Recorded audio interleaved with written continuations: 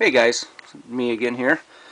These plants that you see here were, if you see my video about a month ago, I had all of these except for these two guys, because that's a sunflower and that's basil, but I've had the other ones all in one pot, and I had transplanted them about a week ago because out here in California we were expecting a bunch of rain and I didn't want to get them drowned, so I put them in here. They're in my garage and I have them under some lights.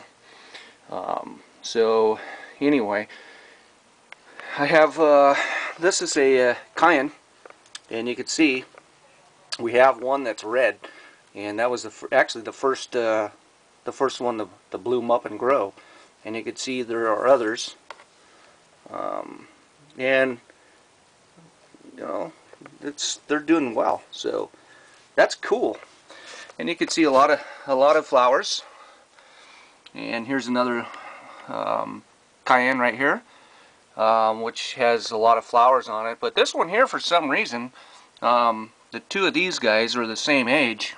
This one's a little bigger, but they're the same age.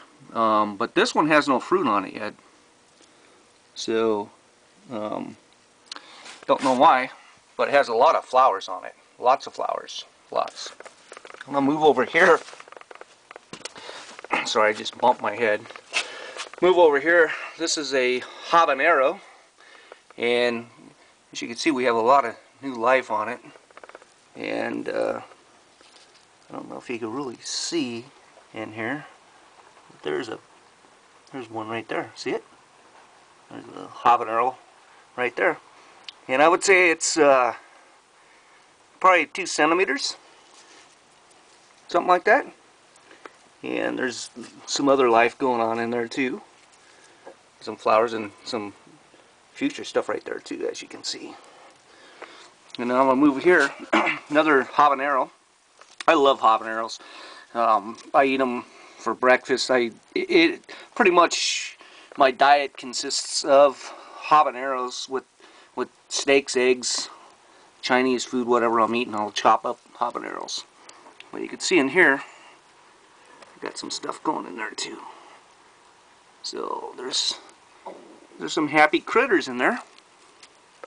As you can see back here, I'm going to flip the camera around this way, and you can see that one right there.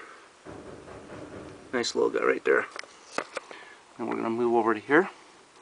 And this is, I'm not sure what this one here is.